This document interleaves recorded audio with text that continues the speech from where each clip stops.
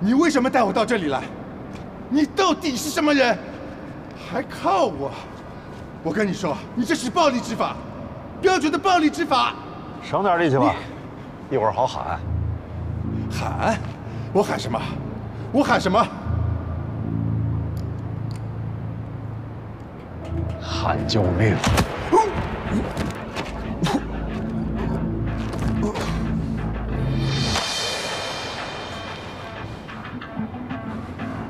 动不动就写举报材料，可不是什么好习惯。是赵立东派你来的吧？明白的有点晚了。你想干什么？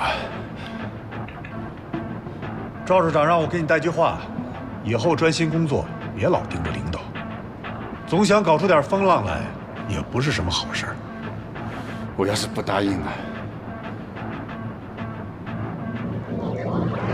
这个楼停工2年了，摔死个人，半年之内不会有人知道。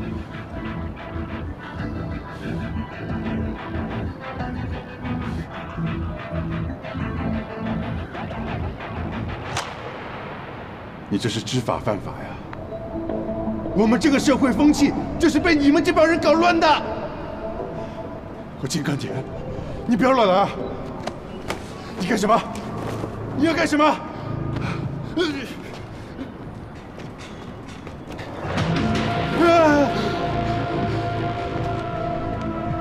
还举报吗？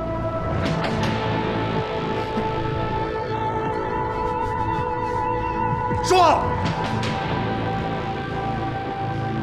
你只要摔不死我，我就接着举报。